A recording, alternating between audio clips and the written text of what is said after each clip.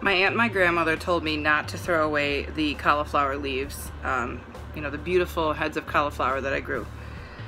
They told me to cook them because they're delicious. A couple recipes I saw told me to treat them like kale and to put olive oil and some salt and pepper on them and put them in the oven to crisp them up. So I did.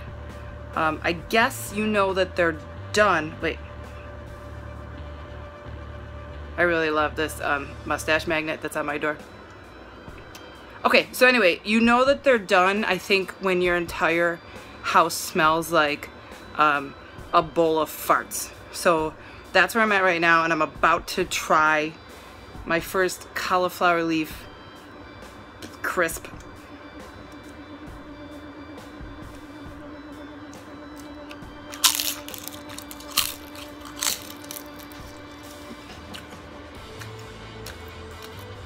Okay.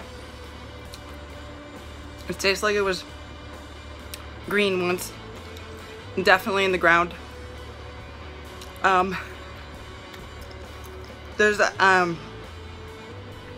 a here. This'll make me feel better. There's a weird bitter aftertaste that I did. Okay. My aunt and my grandmother have taught me a lot of great things.